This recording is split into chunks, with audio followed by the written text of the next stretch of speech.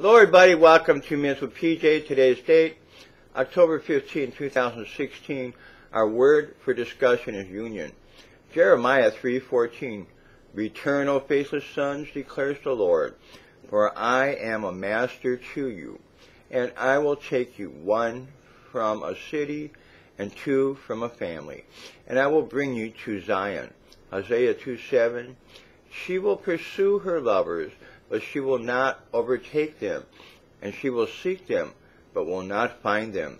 Then she will say, I will go back to my first husband, for it was better for me than now. Ephesians 5:31-32. For this reason a man shall leave his father and mother, and shall be joined to his wife, and the two shall become one flesh. This mystery is great, but I am speaking with reference to Christ and the church. John 1:14.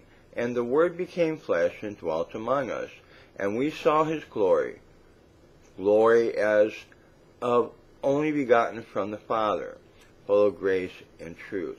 Romans 8:3. For what the law could not do, weak as it is, was through the flesh, God did, sending his own Son in the likeness of sinful flesh, and as an offering for sin.